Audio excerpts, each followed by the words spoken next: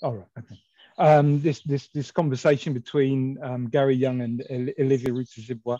I have permission from both of them to give very brief introductions, including some fantastical elements like Gary is, I have to emphasize his life of fighting crime and his various superpowers. And I have to emphasize Olivia's superpower in destroying all Birkenstocks and pretenders to fashion. But anyway, apart from that, we've got two amazing scholars here to give this conversation. Gary Younge, many of you guys will know him from his work on The Guardian for years across the world, including in the US. He's a familiar face and a familiar writer, and he's now at the University of Manchester in the sociology department. So we're really excited that Gary's here speaking to us dudes in IR. It's really going to be interesting. And the perfect companion for that is our own scholar in IR, Olivia Rutazibwa, who many of you will know for her work on development studies, critiques of development studies and decolonial IR. And she's at the University of Portsmouth, and she'll be heading to LSE very soon, right? So we called the panel Geographies of Racism, and to be honest, that came out of a preliminary informal conversation the three of us had about what the conversation might go like. So the Geographies is really just a heuristic device. So we're not making any kind of intervention into the field of geography or anything like that. But I would say the Geographies are a useful heuristic insofar as they intonate that racism is a global technology of power and domination. Yet that power and domination is extremely unevenly spread across the world, and it's certainly not certainly doesn't render a smooth space. So that's the kind of heuristic which we're using to have this conversation. And what I'm going to do is I've got three questions for Olivia and Gary, and they're going to have a response to each of those questions, about a 15-minute response, and then we're going to have a 5 minutes interaction with the audience, and then we'll go on to the next section and do the same thing, and the next section and do the same thing, and then hopefully we'll be left with 20 minutes of a general conversation at the end. So with that, we're going to get started with the first question, and that's about how we understand the taking up of Black Lives Matter in various locales across the world. Conventional narratives and understandings of racism tend to be nation-based, perhaps region-based. So how might we better assess the import of BLM if we were to think of geographies of racism beyond simply the nation or even the region?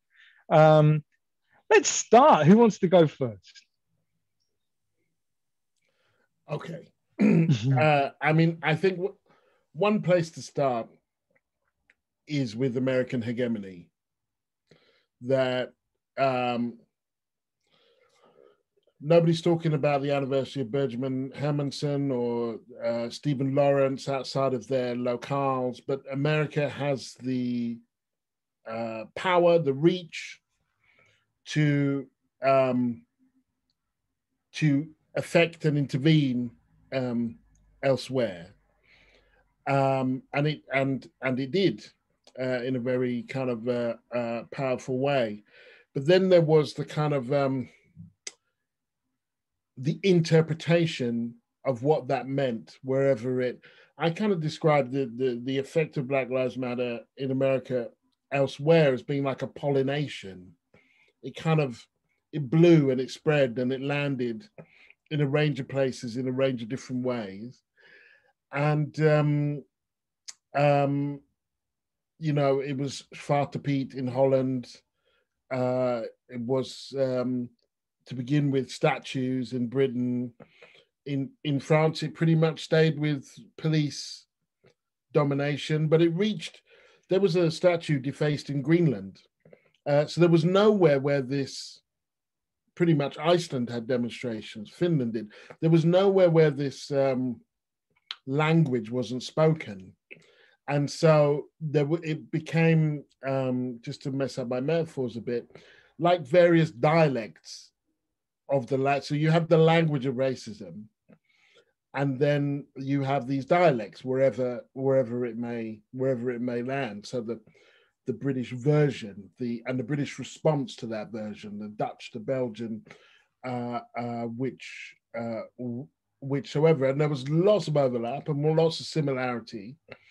And there was also things that were very distinct, as one would expect from a dialect. And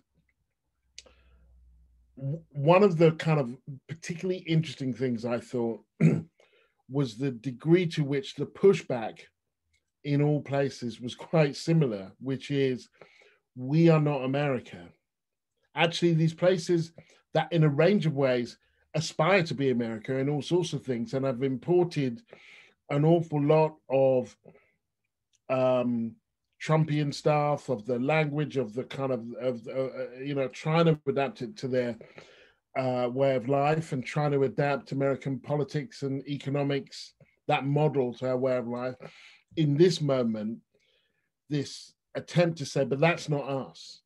And it reminded me of a meeting that we had at The Guardian in around the time of the Stephen Lawrence inquiry, so a long time ago, which was also when a man was beheaded pretty much in Jasper, Texas. And then one of my colleagues, we talked about Stephen Lawrence, and we talked about this awful lynching in Jasper, Texas. And he said, at least we don't do that here. And there was, and I said to him, well, that will not be very much comfort to the parents of Stephen Lawrence. And so this attempt to kind of rank racism, not to imagine a world without it, but instead to imagine where racism is better, and where it is worse, and how Britain, Belgium, Holland, wherever, could take comfort, a weird, perverse comfort, in the fact that this was happening in America, and at the same time deny the experiences of people closer to home, and in some way claim that they were inauthentic, that the racism there, which very few people who want to be taken seriously would deny, was in some way insufficient to be regarded as on that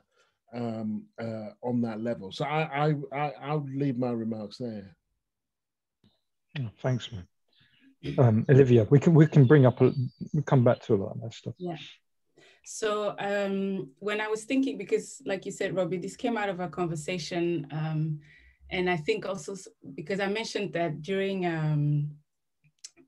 the last iterations, I guess, of the Black Lives Matters protest around George Floyd, I was in South Africa, and I lived the whole thing slightly differently, in the sense that when I'm in Europe, I can sense what Gary was talking about, in Belgium. I'm from Flanders. They take, the whole list of reasons why we shouldn't engage. But then if we want to be cool and woke, we can engage with it, right? But so that the conversations are pretty shallow. But I guess I was much more out of my comfort zone to experience the protests, apart from the fact that South Africa took the lockdown quite seriously. So we were locked into the compound of the university, ban on alcohol sale, of all of the other things that are not important. But what was interesting is that the Black Lives Matter protests were organized mostly by maybe an overrepresentation of white progressive liberals in Johannesburg. And the success obviously was quite mixed. But in the grand scheme of things, if you try and think about the call for Black Lives to Matter on the African continent, it gets a different engagement. And some of the things that people were saying was our lives have never mattered that much in general. The way that COVID has been talked about, but also has been addressed in this continent shows it. But also somehow, I guess, critiquing from a different angle that this US hegemony in this conversation will not automatically bring the attention to Black lives in a way that expands it from Black people in Europe, let's say, and Black people in the US to Black life on this planet. And I think that was a quite important insight. So if I go with the heuristic of geographies, what I was thinking about is that maybe even before we think of it as place, and I know we don't mean it literally, but maybe also geographies as a location in time. And in that sense, engaging with Black Lives Matters, it still puzzles me how seemingly much more successful it has been in 2020 than 2015 when it started. So there's a lot to unpack there, I guess, to what happened. But also I think it is an invitation to treat racism not necessarily as an abstract potential problem of ill character or something, but as stuff that actually happened in history and that continues to happen in the present, right? So if we then see racism as a historic project of life and death, that actually happened, that we don't have to philosophize it, but like it really, the material aspect of it, in a sense, how connected it is to political economy, which brings us to development of capitalism, obviously, via empire, slavery, and colonialism.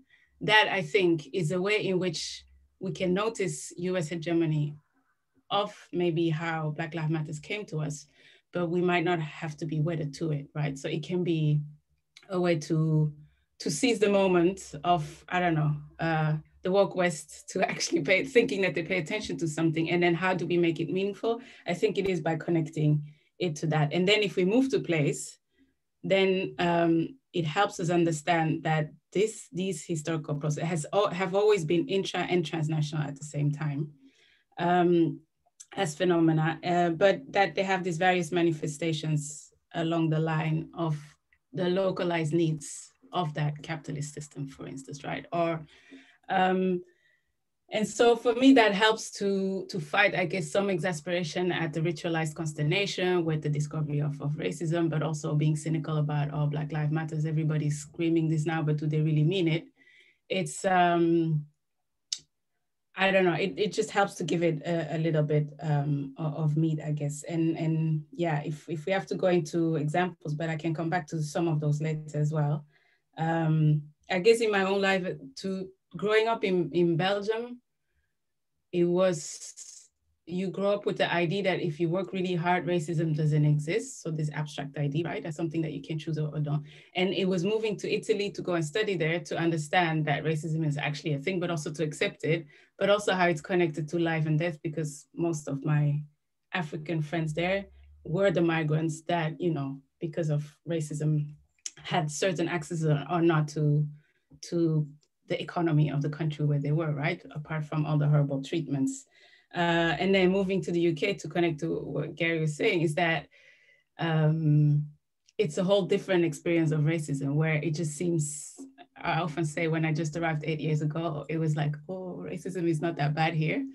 I do know much better now, unfortunately. Again, it's not a thing to laugh about, but it helps us understand the details of how this racism manifests itself. And the idea, what I find quite powerful in the UK is that there is this seeming, Michael Richmond calls it the anti-racism as a procedure, where it seems that the moment you call racism, somebody's willing to do an investigation or look at the legal aspects of it, whatever, but somehow it kind of neutralizes any actual anti-racist work, right? So you feel like you're in a less racist space, but often the opposite is true.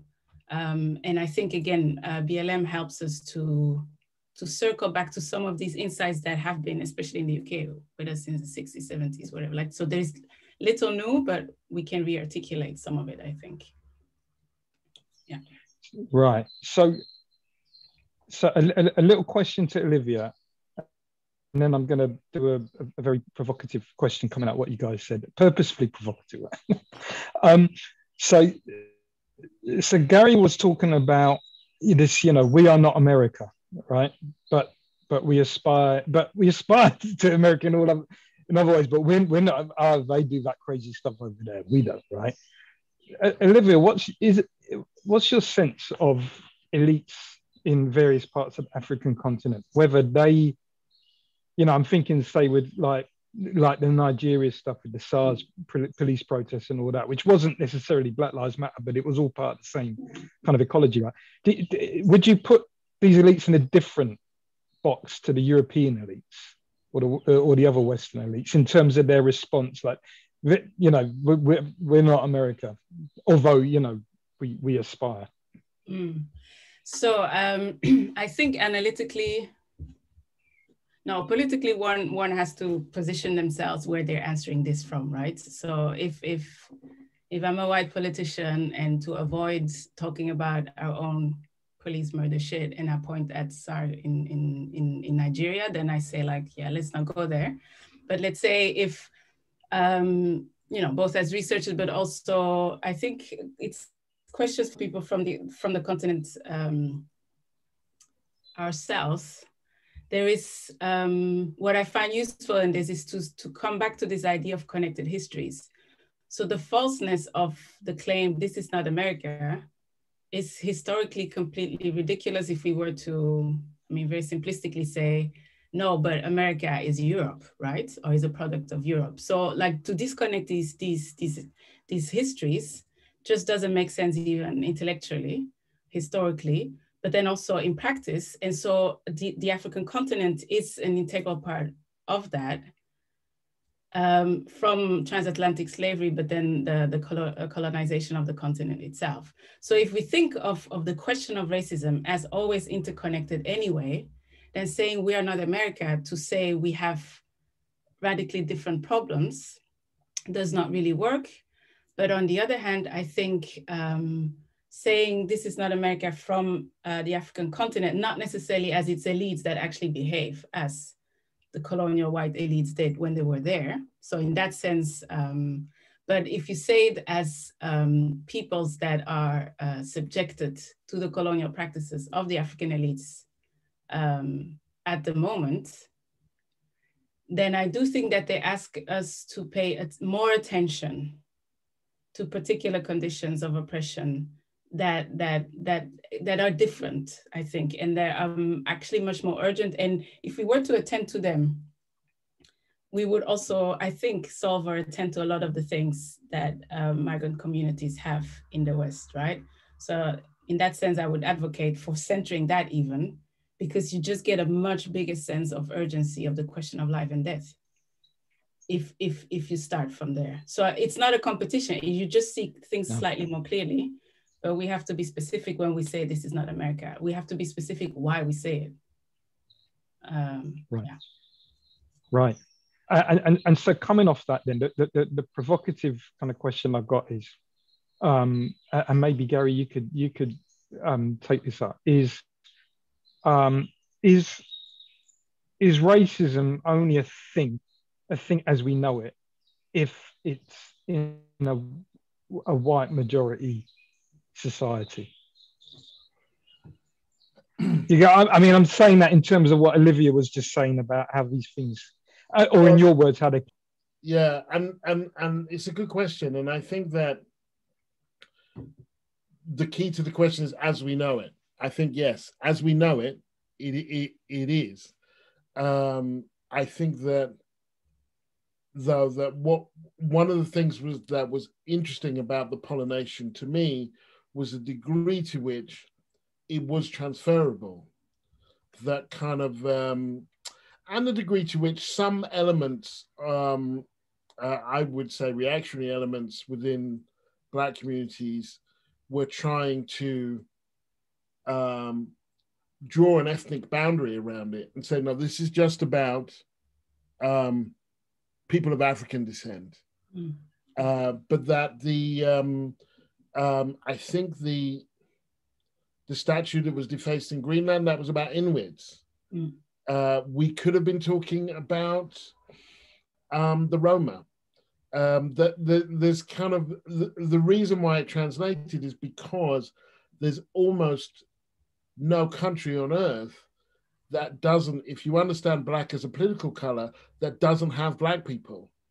The question is finding the way in which kind of, that operates. And it is really intriguing when you when I remember as a child learning about the Holocaust and learning about Northern Ireland and having only an understanding as a child, I was 10 or 11, of racism as being about color and of discrimination as being about color. And I just thought, well, how would they know? Mm. Why did they just not say, I'm not Jewish, or I'm not, I'm not Catholic, or, and then realizing as I matured, well, in Northern Ireland, you're 3 questions away from knowing, what school did you go to? What's your name? Where do you live? That similarly in Nazi Germany, and that there are, if you need to know, you'll find out. Mm-hmm. And so that way in which, if we understand for the purposes of this conversation, Blackness as not being an ethnically specific category, but a political category, which speaks to a range of historical processes and economic and political exclusion, that it can find a home anywhere. There is no country without politically Black people. Yeah. Yeah. Okay. All right. So, so we've got a little 5 minutes now. If anybody wants to put something in the Q&A, or if I don't know if you want to raise your hand, and I'll try and deal with it like that. But any comments or questions? Sorry, Gary. Well, while we're waiting, and I will shut up as soon as this question. No, please.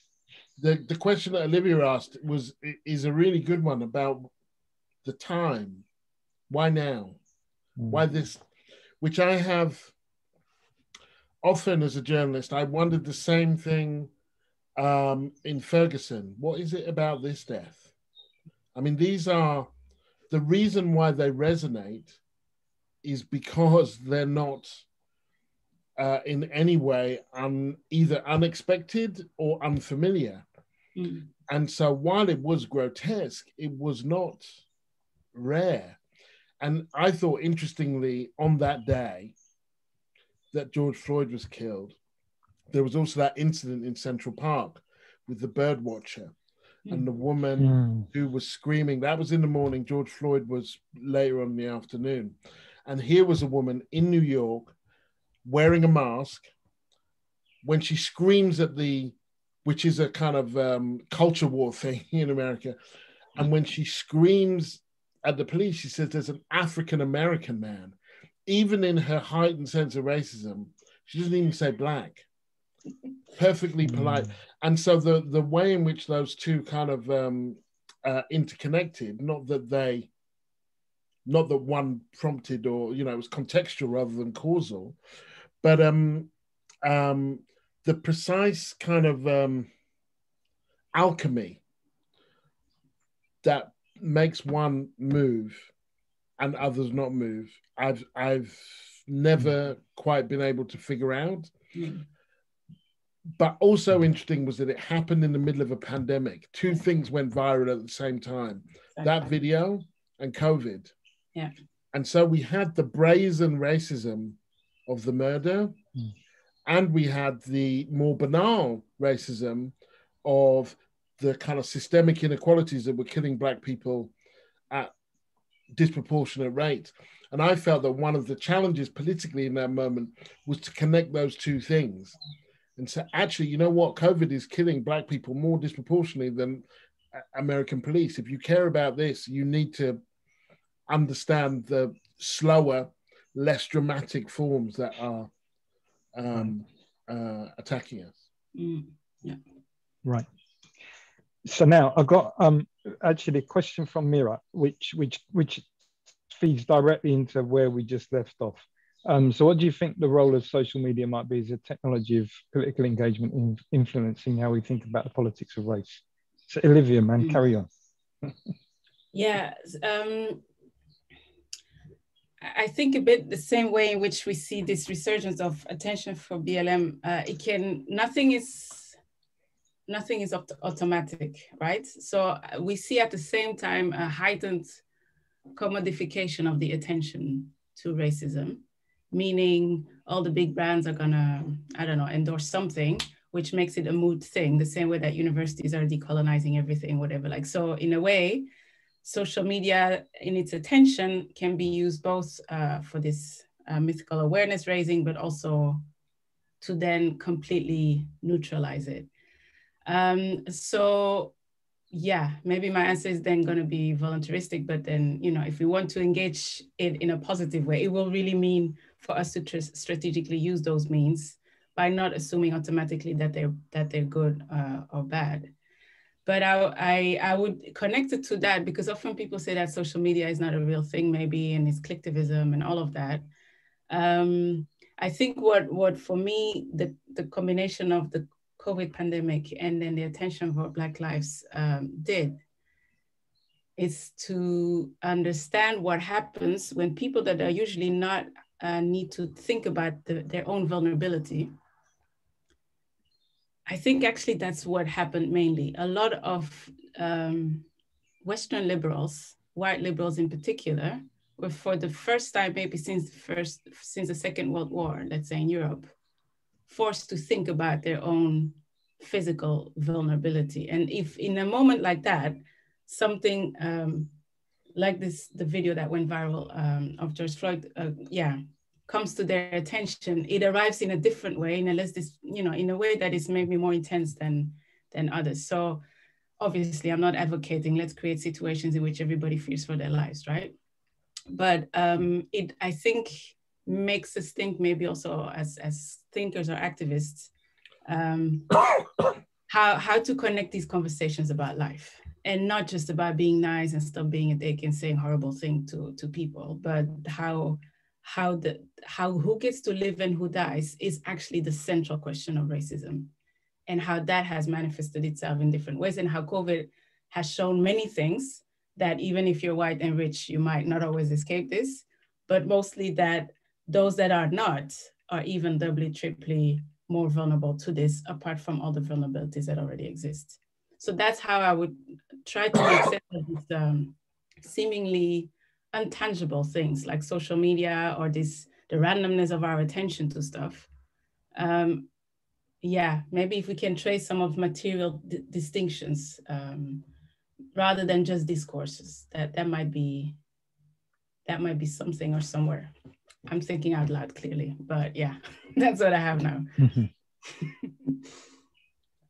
No, that's great, and thanks, because my old internet connection just went down and it came up, but hopefully no one noticed, because I am living in the third world, right? So, Stenveli, come in, man. Stenveli, can you unmute? Yes. How are you? Oh, wow, I can unmute. Okay, I was now typing my question because I was like, oh my God, I won't be able to speak. I just wanted to say that, Olivia, I was also in Joburg during the lockdown and during George Floyd's killing. And one of the things that was so interesting about that moment is that there'd been 11 people killed by the security forces, by the police, or by the police during the lockdown in South Africa by the time that George Floyd was murdered. And for many, and all of those people were Black, even though I think at the time many white people were breaking lockdown regulations far more, to a much greater extent. So for many people, it was like, why does this one matter? And the second thing is that it also then provoked and triggered some thought, which I don't think has gone far enough, around how racist forms of policing, of governance, continue even when Black people are in charge. And those colonial forms of policing, of dealing with, of governance, continue even in the post-colony. So we saw many African countries using colonial laws to maintain lockdowns and to enforce lockdowns. And yet the sort of simple, the sort of guilt-driven protests that you were seeing by many, mostly white South Africans all over South Africa, you know, was there to then avoid having to have any conversations about how racism continues to manifest in the present. Thanks. So what I'm going to do is I'm going to roll your comment into a question by Julia and Siobhan, right? So kind of just, and then we're going to move on to the second part, right? So Julia is talking about the specificity of police brutality in this pollination of Black Lives Matter, and how police brutality might be something which is constitutive of the geographies that we're talking about. And I think that also links to Vaughan's question, which is, you know, that the Grenfell Tower thing, for example, was not a police thing. You know what I mean? It was another linked, but another form of injustice, right? Yet that, whilst we had marches every month or whatever it was, you know what I mean? It didn't. And whilst at the time, at least for the 2 or 3 weeks after Grenfell, you know, that it was almost like the area around Grenfell was a liberated territory for 2 or 3 weeks. But nonetheless, now it's a parliamentary process, etc., etc. So I guess the question is, what forms of oppression and violence and injustices are constitutive of the taking up of Black Lives Matter? Or does that make sense? I wonder, Gary, if you could make sense of that for us in some way. I mean, I feel like wherever it landed, it found its place. And so, you know, obviously in America, it started with the state, but it didn't end there in any manner or means. And that kind of, because America is more lethal, then its racism is more lethal, because America is just generally more lethal. And so, in different places, the conversation and the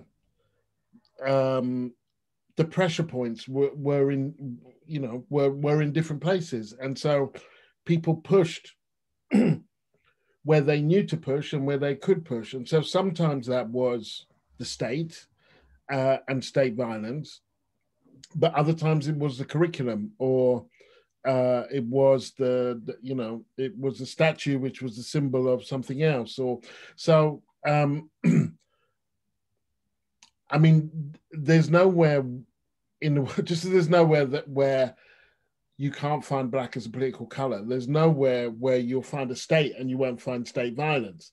And one of the natures of Black as a political color is that whoever happens to be Black in that moment is going to be on the rough end of that violence. So while there's nowhere where that wasn't understood, there were many places where in that moment it was not understood to be the priority. I just want to make just one more intervention, which connects to the what was just said about South Africa and the kind of broader points about Africa, which is, my last book was about all the kids who were shot dead in one day in America. I just picked a day at random, and all of the kids that fell that day, I profiled. And what became clear while doing that was that there were places where kids were supposed to be shot, where if a child was shot, it didn't interrupt anybody's understanding of how the world worked or how a city worked. It wasn't worth reporting. It wasn't really worth remarking. That is where people get shot. And then there were places where if people got shot, it challenged, you know, God, how could that be in that plaza, in that mall, in that place, in that school?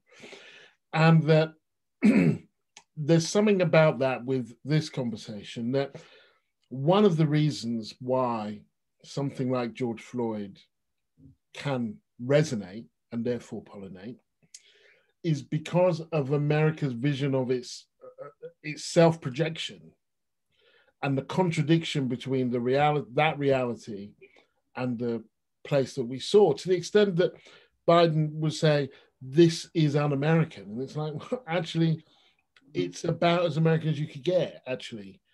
And so Well, and so that I think that there is something about, you know, you said 12 people have been killed by the state, and that not interrupting necessarily how people understand Black people in the state in that place.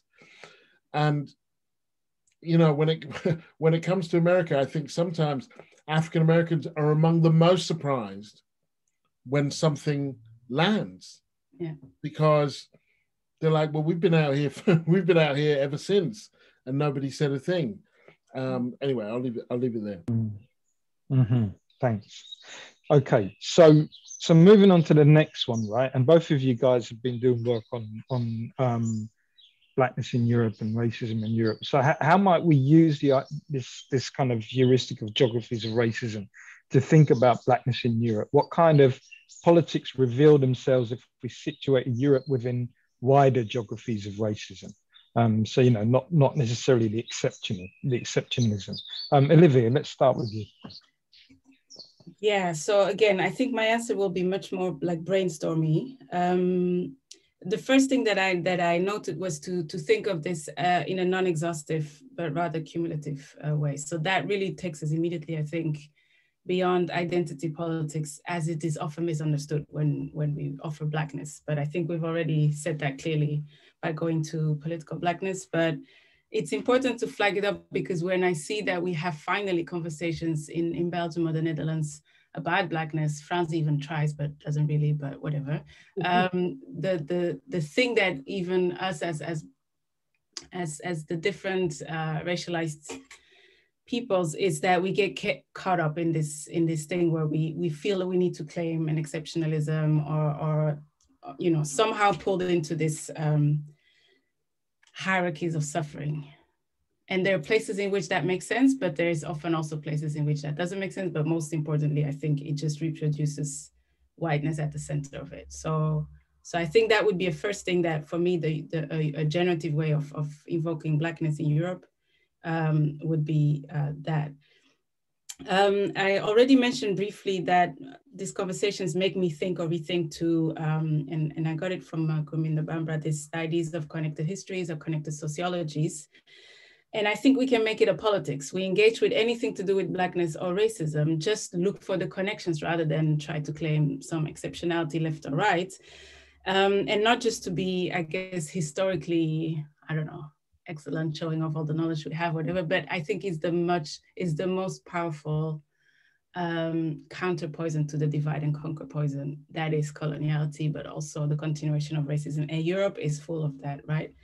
Very brief example, this summer in Belgium, when the people woke up to Black Lives Mattering, finally we have a parliamentary commission that decides to finally you know, make good work of investigating colonialism, its colonial history, right? So they were gobbling together very, very quickly a panel of experts that should then, you know, somehow accompany this commission. They invited me to be part of it. And the reason why I raise it is that it reminded me to another politics that I want to put here. I think is the one is a politics of refusal of, for instance, this procedural anti-racism, refusal of divide and conquer, but also refusal of agenda setting by the white world to end white supremacy. That is not a thing. That's the thing that has been happening mostly, I think. And for me, it's especially the European experience that brings this to the fore, because people are so incredibly happy with themselves that they're finally talking about race, that they're not shifting anything. The reason why I give this example as divide and conquer is that it does not make sense for a country like Belgium to single out the experiences of people of Rwandan, Burundian, and Congolese descent, to need a whole parliamentary thing to figure out what happened in the past, we already know, right? And then say that that is connected to an engagement with race and racism. So if you don't include all the new, all the other migrations, but especially Islamophobia, especially like the whole gendered aspect of it, right? But if you organize a commission and you just like pull apart some of, you know, these figureheads that happen to be from these countries, next to obviously all the very wise old white historians that our country has. But you leave out all the Moroccan, Turkish, and all the other organizations or the refugee organizations that exist, then you know that you're not addressing racism in any meaningful way, right? And I think this fantastic race, it's not funny, but sometimes stuff is so horrible that it makes me laugh. But the SEWA report, or this, report, the very recent report in the UK where, tap ourselves on the back saying there is no institutional racism, it's mind-boggling, right? But again, one of the things is you have good migrants and the bad ones.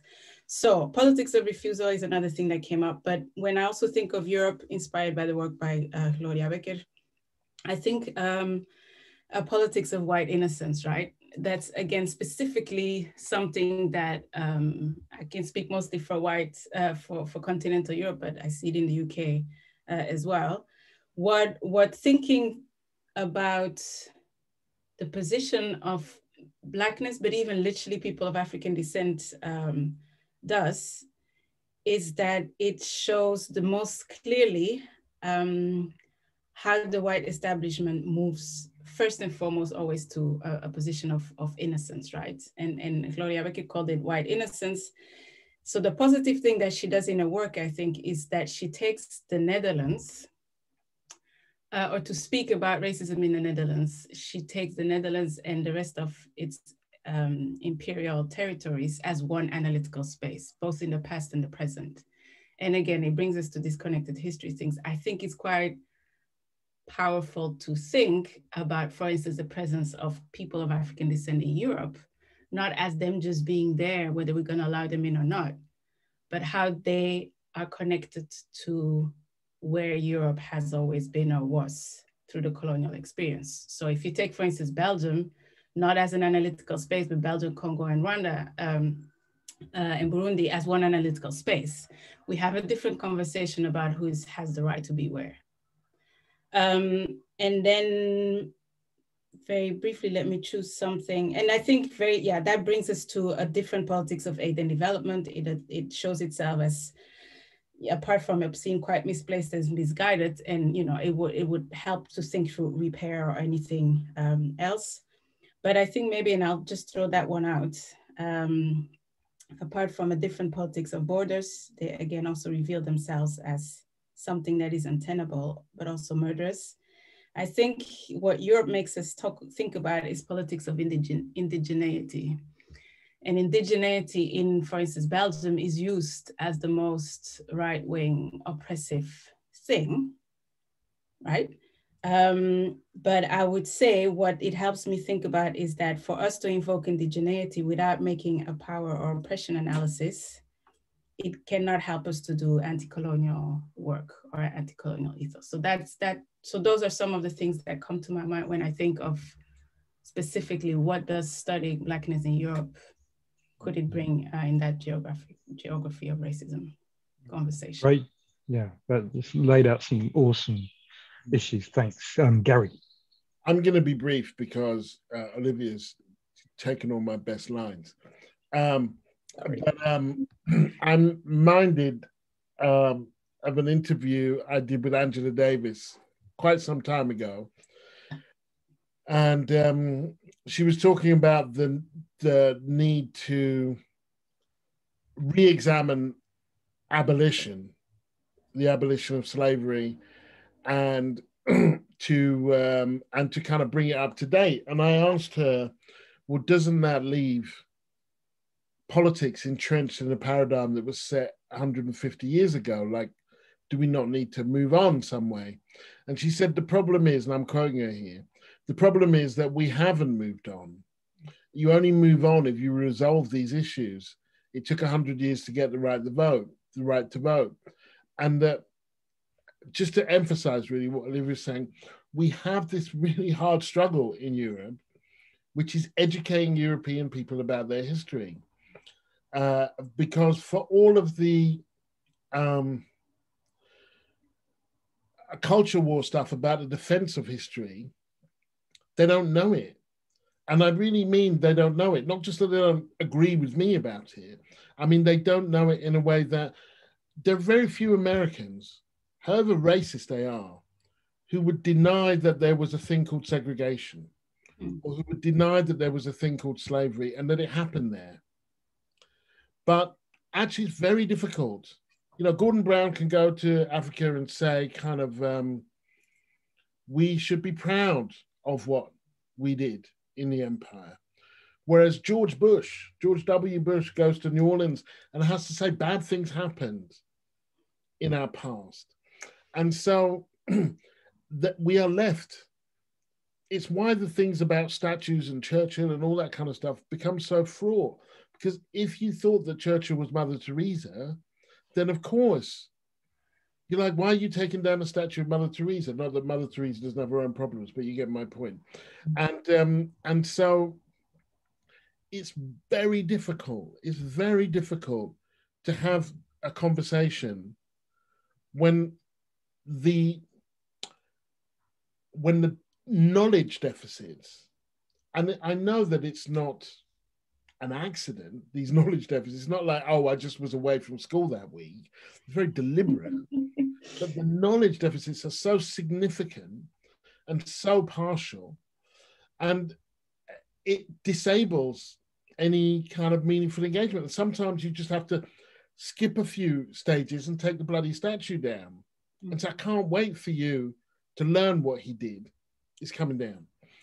And there is this, not the first time I said this, but this kind of very selective collective amnesia and memory where they say, we won the war, even if they didn't fight, even if they weren't born. We won the World Cup, even if they didn't play, even if they weren't born. But when it gets to like colonization, like, well, we didn't do that. We weren't born. We weren't there. And so, and that's how you get a kind of put the great back into Great Britain, a kind of Brexit narrative, a range of things. It's very, and I feel like this is a primary challenge for us. And I don't have any great answers as to how we meet that challenge as opposed to recognizing it for what it is. Yeah. And I mean, maybe just asking you guys another element of that, which might make it, I don't know if intractable is worded, but certainly even more difficult, right? Is that, and you guys intonated this, right? When discrete European countries do decide to, to turn to their colonial past in some way, shape or form, it's always in terms of an exceptionalism. So, with Britain, it's like, oh no, but the one time we do learn about it is the abolition of slavery. So, Britain was the great abolitionist. Then the French, it's like, well, we did citizenship. Britain did subjecthood, but we did citizenship, right? Do you get what I mean? And every single, in Germany, well, we're technical, you know what I mean? So every single, or like your Greenland thing, Denmark is like, well, yeah, that's not colonialism because that's like in the Arctic, right? Colonialism only happens in the tropics, right? So every single country, when it does turn to its imperial past, has an exceptionalist narrative about how it wasn't like all the others. So is it the case, or how is it that we talk about a European past of imperialism, or even a European racism, whilst being acute to the differences, to the geographies, but also acute also to the fact that for a lot of people around the world, those differences don't hit them like that. It hits them as made in Europe. Olivia, what do you reckon? I'm assuming that you said my name, but you broke up, but I'm just yeah, Olivia. Sorry. Yeah. So I'm going to go back to the reason why, for instance, I refused to be in that expert panel, right? And one of the thing was, I think on the one hand, it's really important to train ourselves to refuse both knowledge making, but also commentary, whatever that is just defensive, where 400 years later, we're going to still try to prove that racism exists. It just eats all our time, and we know this, right? But on the other hand, when stuff happens, like Farah mentions the critical race theory thing, the first thing to do is almost to say like, oh my God, how are we going to fight this? But on the other hand, and I think we should, but it's about trying to think what part of the fight will be a distraction and what part of the fight will set us on course where we stop accepting the amnesia. And I say this with a lot of humility, in the sense that, especially as educators today, it requires an accelerated self-education of stuff that I was supposed to know, but I never knew, right? And how do you, so the other thing would be try and see that whatever initiative that comes up actually takes us to a radical redistribution of power. And if it doesn't, then it's just virtue politics where, oh, we're going to add 3 lines in our history books, and then we feel guilty, like somewhere when we're 12 and somewhere when we're 18, when we're discussing that period in time, and that's it. The reason why some people, or some parts of the establishment is so hysterical about critical race theory, and it's nobody's even doing that, but hysterical about having race at the center of studying the history of the last 400 years, is that when you do that, everything Europe knows about itself, or everything the West knows about itself, collapses, whether it's technological, moral, whatever, any of the superiorities that are ingrained. And so I think it's important for us to think about those things, not only to fight the little fights where we say we're finally allowed to have raising a title of a syllabus, or we change the history books, but can we make the inclusion so that we radically study for different purposes? And I think that's the actual struggle. And again, often I give the example of aid and development studies. If you take racism and colonialism seriously, when you want to teach kids about global solidarity, aid and development has to go. Like there is something so fundamental that is not tenable, and takes us back to the idea of abolition. We need to think of what has to go, but also there's so much time that we should save somehow. I went in many different directions, but and you're preempting some of the stuff we're going to talk about in a minute, which I do want to get to. But I want to give Chloe the chance to make her contribution, and then come back to Gary about any other thoughts about the Europe thing, and then we'll go into the third section. Chloe. Oh, I'm so sorry. I was cleaning my keyboard off and I pressed that by accident. No, I'm so sorry. Oh, it's good to hear your voice. Oh, I'm so sorry. No, I'm fascinated. I think it's really interesting. It's just a comment. I especially thought that was interesting in terms of comparing kind of the sort of environment in terms of the US versus Europe, because as a sort of expat American living in the UK for many years now, it's one of the things that a couple of my sort of Western Hemisphere friends have talked about, is that kind of inability to reflect on kind of the existence of racism here, and make that comparison of, well, we're not like America and this sort of thing. And so I thought that spoke very, very directly to that, is because that was always kind of my argument, is, well, yeah, it exists in your face in America, but people recognize it to some degree, at least in terms of, some people might say, oh, you have to be PC, which of course I don't think is true. But the point is that, people recognize it. So in here, it just sometimes seems a little bit like there's just no reflection on it. But anyway, I'm so sorry to do that. No problem at all, man. In fact, you just made me understand something, and it's coming off what Gary was saying earlier, that I remember in the mid-90s, when after 94 in South Africa, and a lot of white South Africans come to live in the UK, and there was a viscerality of hatred to white South Africans from white British people, which I noticed, which I couldn't figure out at the time, like, why so visceral? And then I realized it's kind of like this deferral thing. Like, do you get what I mean? Like, it's a deferral. Well, look, these were the real bastards, right? You know, pardon my French, right?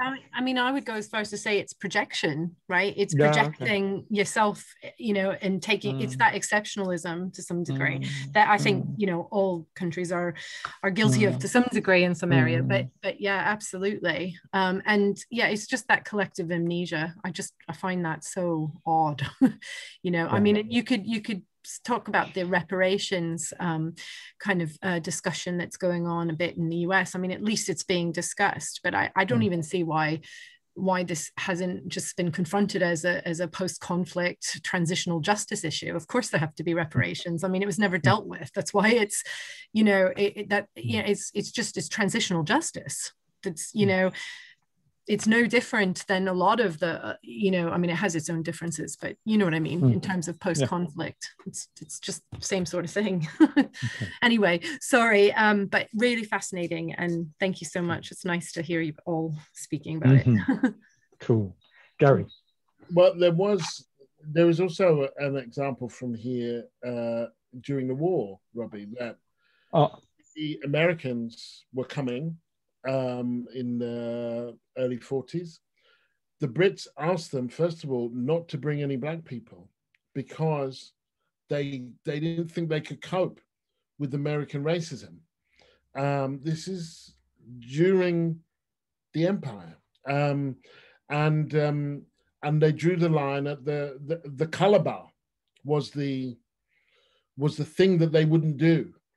And they all met in terms of miscegenation. That was the place where American racism and British racism met, was in the bedroom. But that the notion of, and it speaks to the kind of the brazen racism of the killing of George Floyd as opposed. So this I recognize as racism. This is something brutal, open, as opposed to, and what's interesting about that is that we talk about amnesia, and I was talking about history, but these are things happening in real time. These are things that are concurrent. So you can forget what you're doing while you're doing it, which is a kind of and both an amazing feat and a necessary one for states in that way. One other thing I would say, reverting back to kind of one of my original points, when you talk about kind of when Europe is so different, how do we talk about European racism? I studied French and Russian. That was my first degree. I studied to be an interpreter. I spent 6 months in France, which was the most intense racist period of my life. I was beaten up by the cops, among other things. I was stopped and searched at least 3 times a week, sometimes more, by the CRS. And then I went to Leningrad, as was.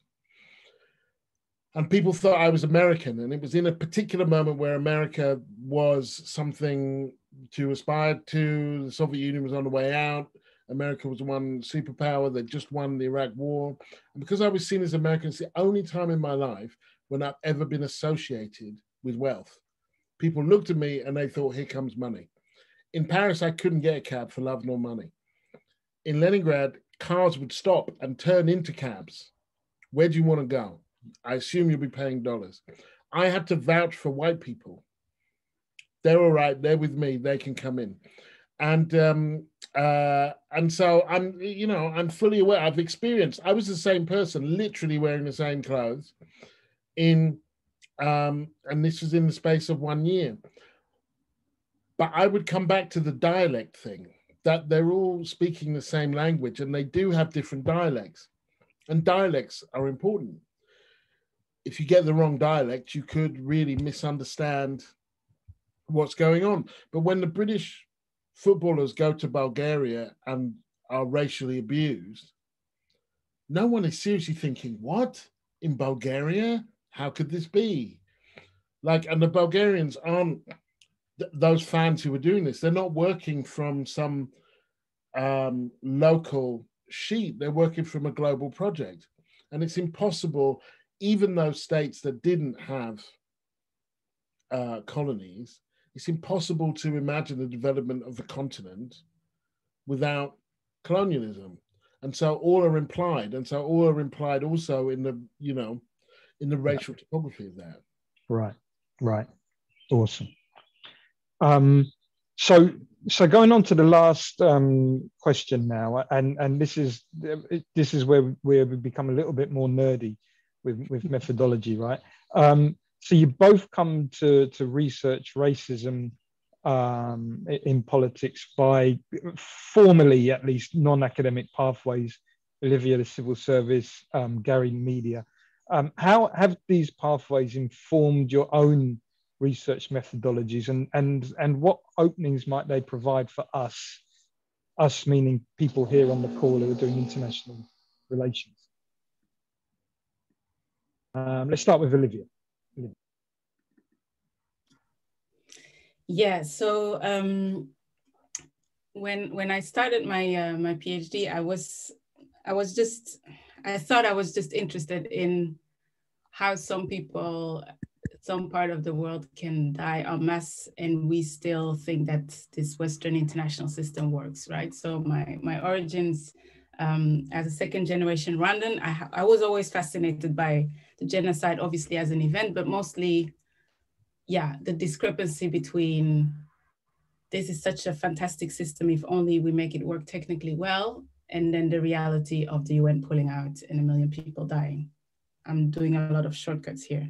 But all of this to say that it took me, and I often repeat it, 12 years to finish a PhD. I'm not gonna blame that just on, I don't know, the whiteness of the curriculum in general, but it is a huge part of it, because when you try to stay true to the actual questions you have as a researcher, but try to square that with, I think in most Westernized university, what you are offered, specifically in IR, for instance, as potential avenues or solutions, then either you move away from your actual questions, or you take a really, really long time.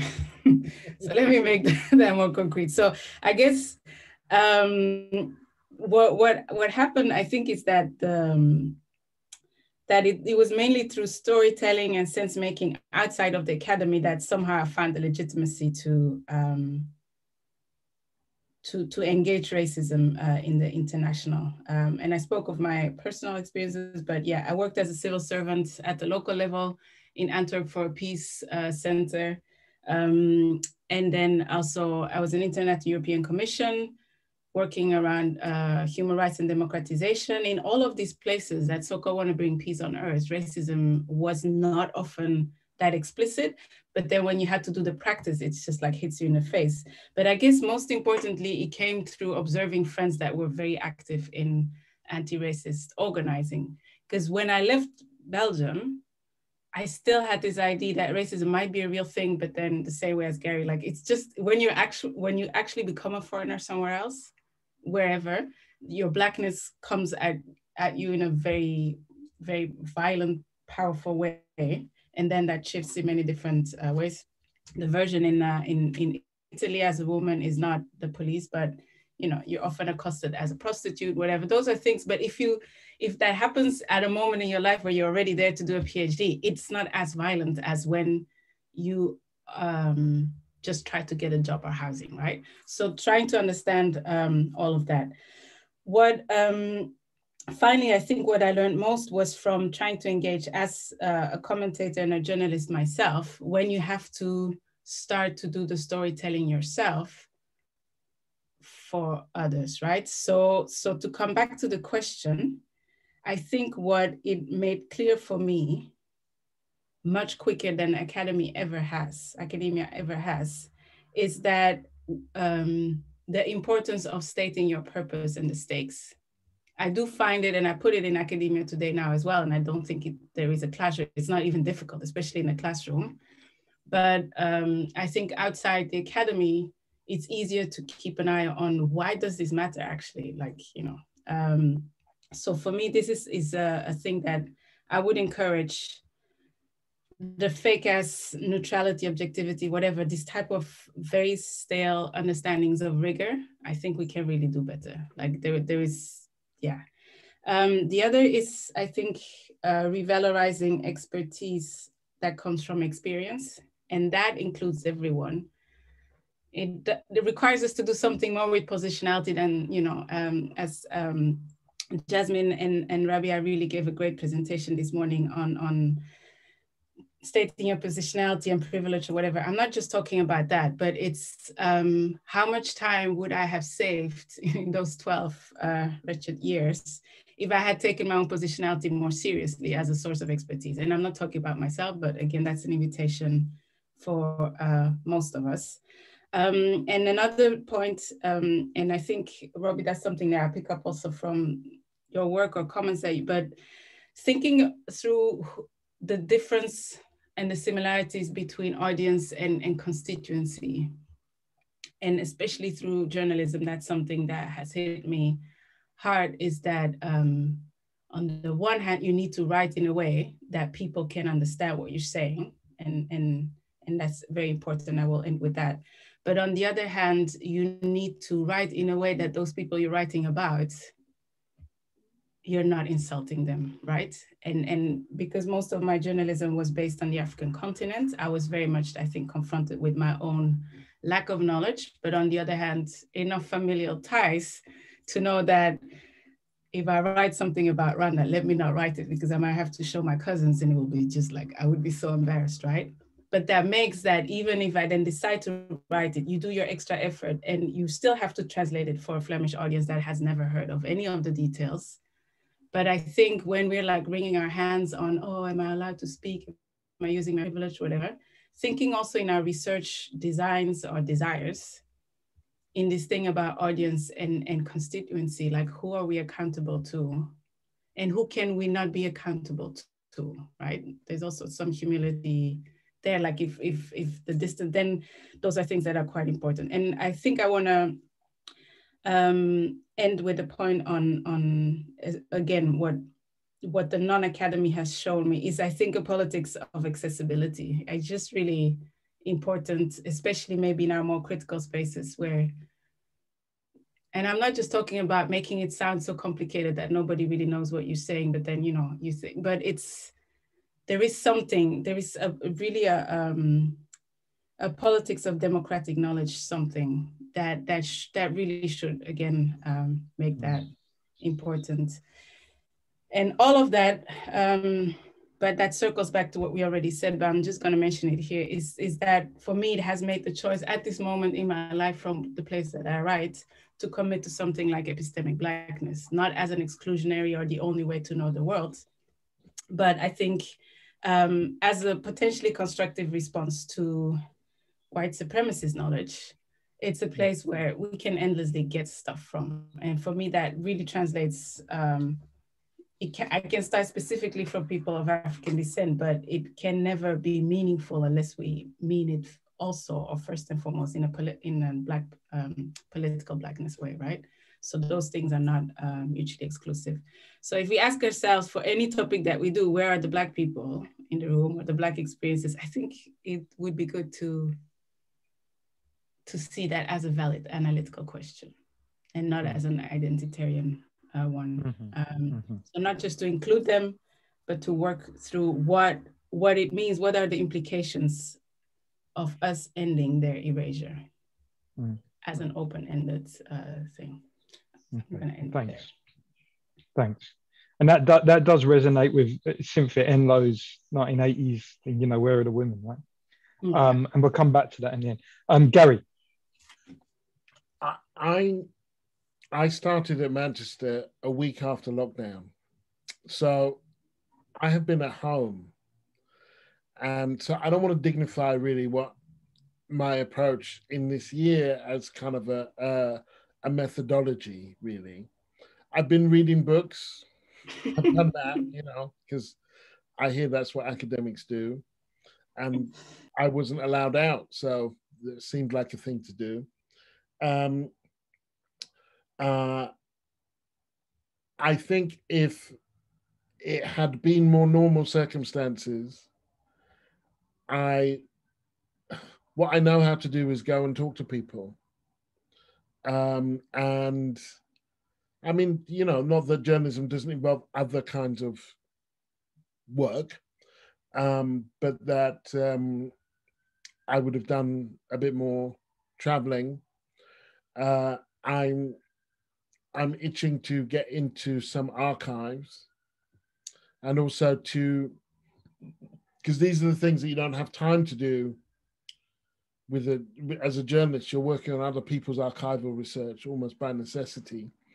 And the truth is, I don't know how to do that. So I have to, you know, I have to wait for things to open up and have somebody show me how.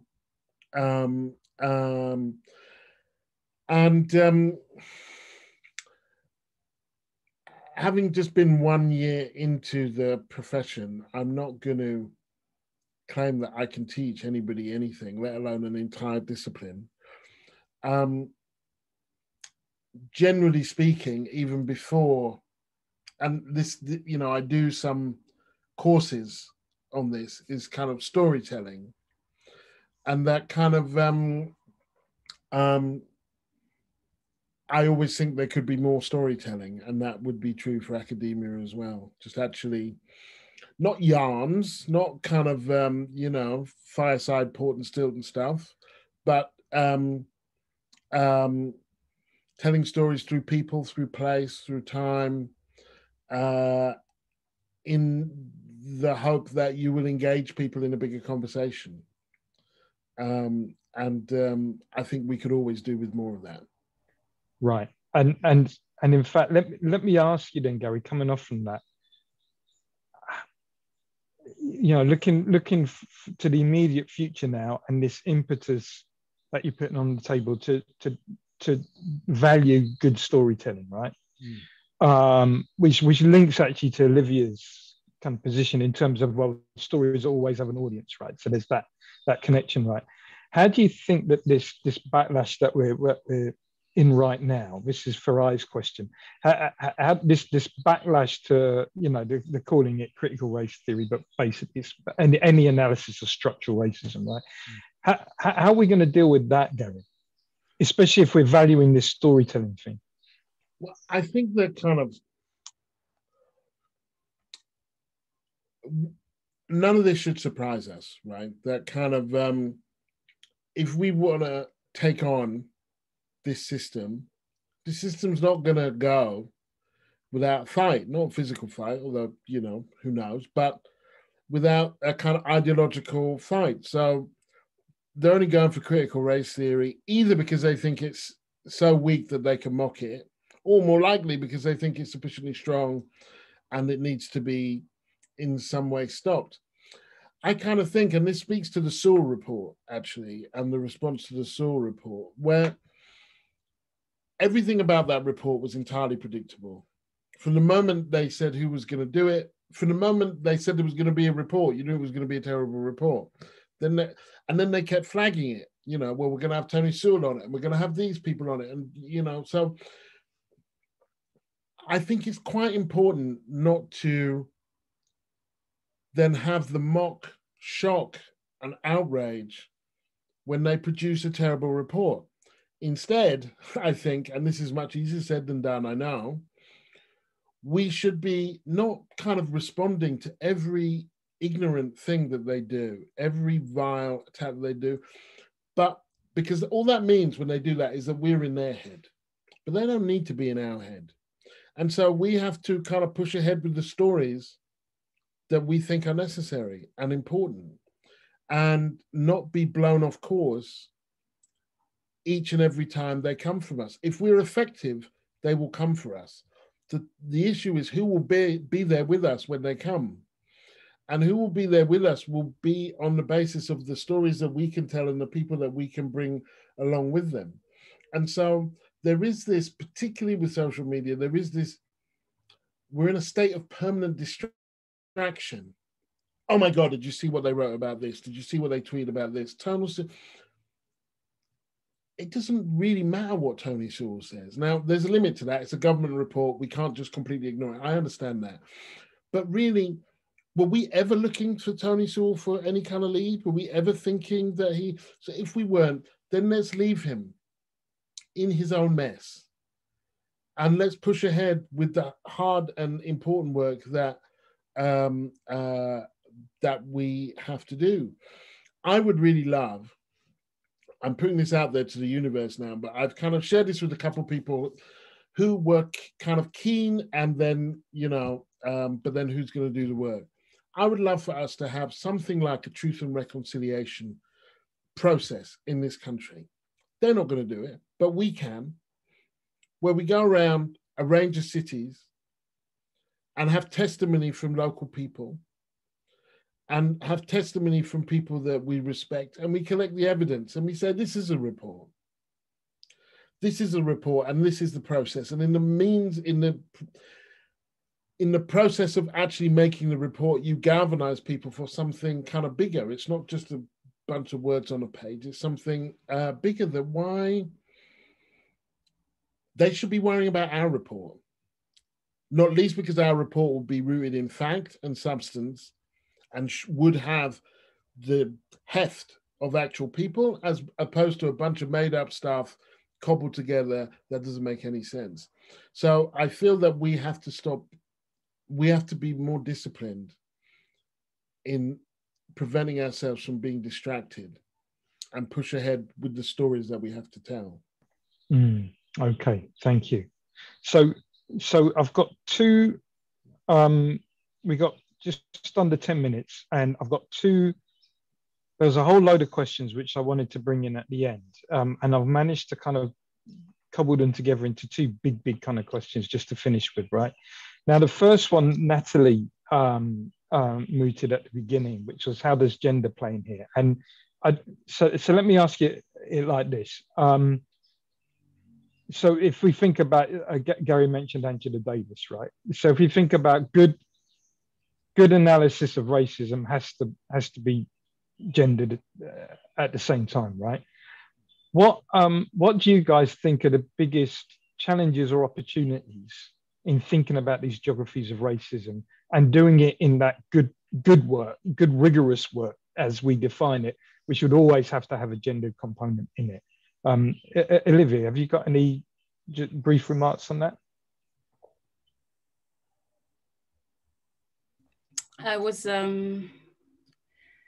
Maybe I'm messing up what you had in mind in terms of the question, but I was looking at Cherry's question, but also Hiba's question on if I open it up to the potential of meaningful solidarities across all these different things that are potentially identity markers, but actually are much more. I think it's much more positionalities of oppression that change according to time, geographies, whatever, but all of them are always there, right? But then the really practical question is, when do we pull out what?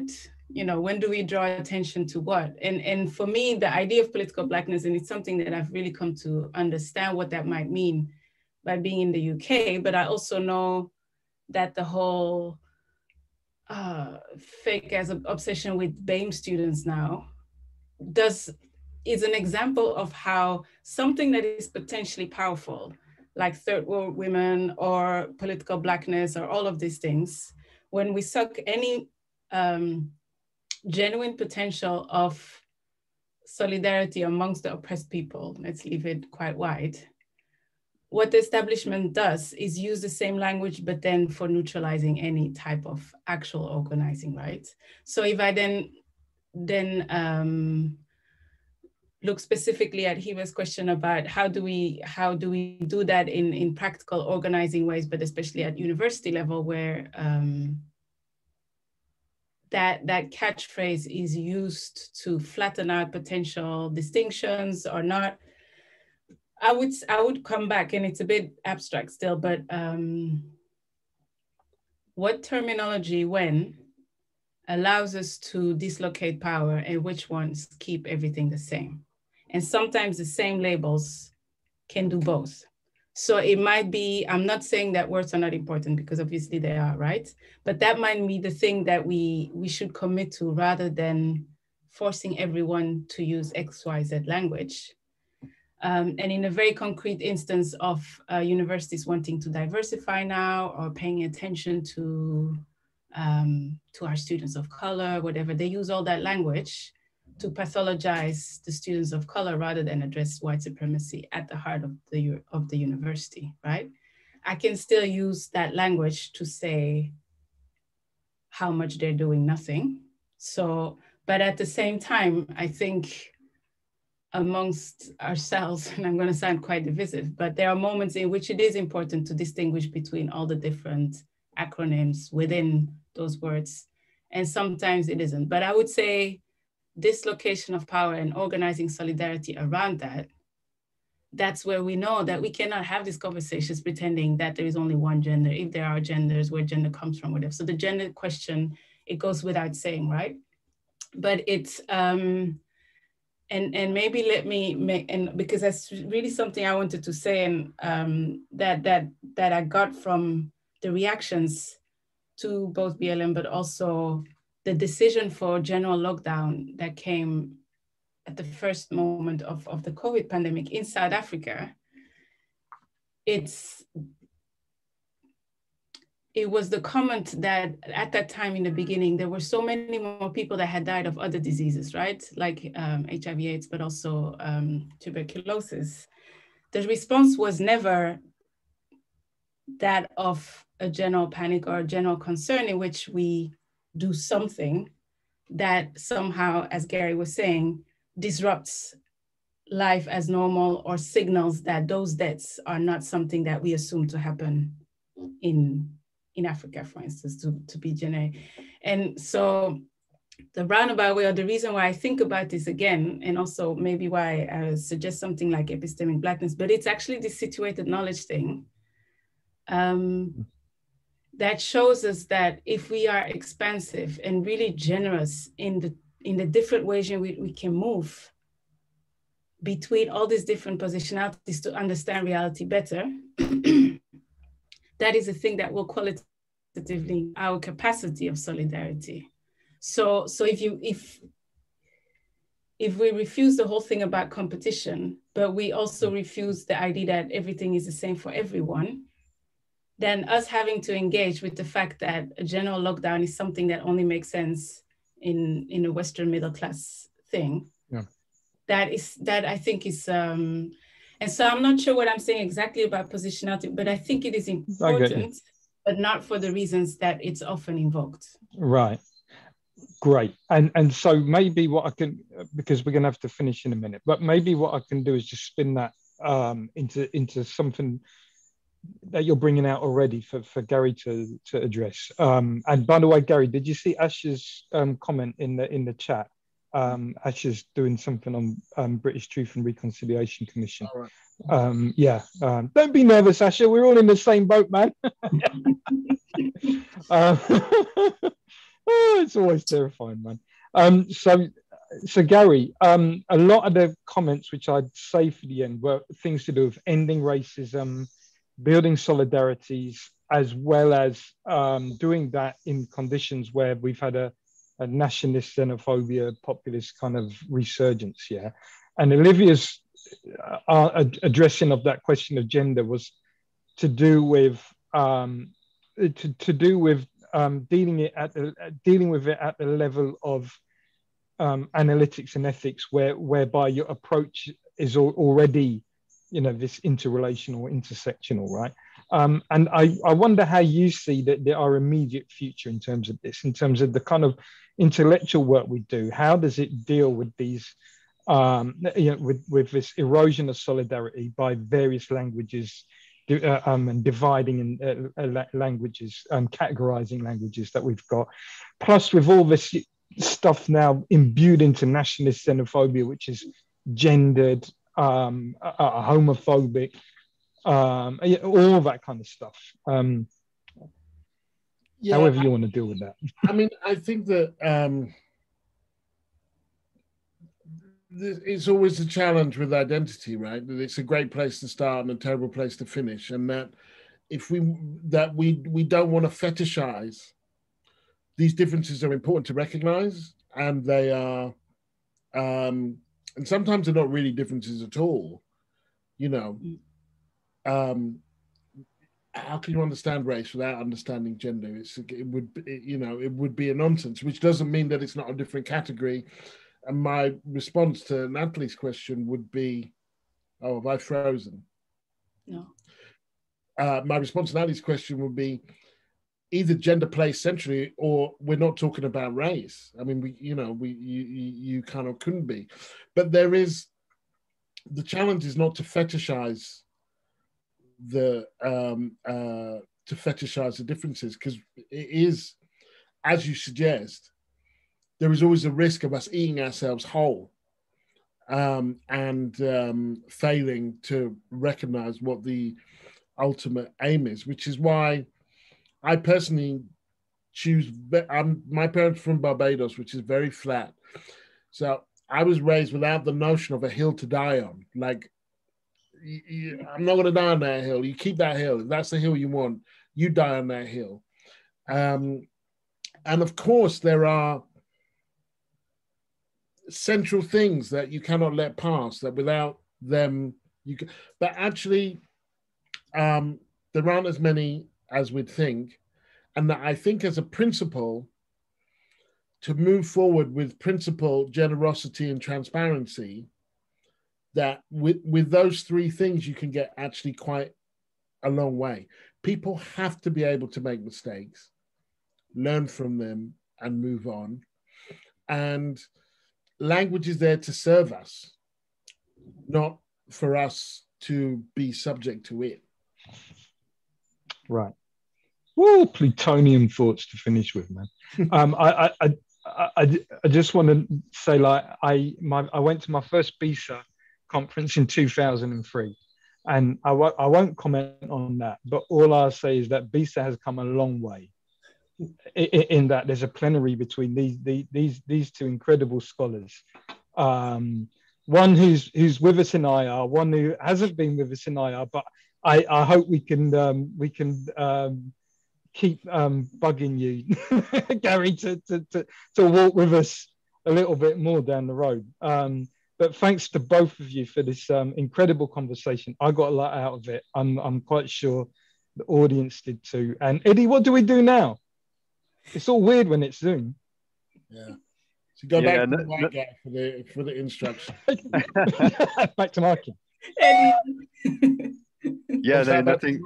Sorry, Eddie. Nothing else more to say than thanks for a really, really excellent panel, guys, and I hope to see you some more across the next few days. Thank you, Eddie. Thank you. Thanks, guys. Bye-bye.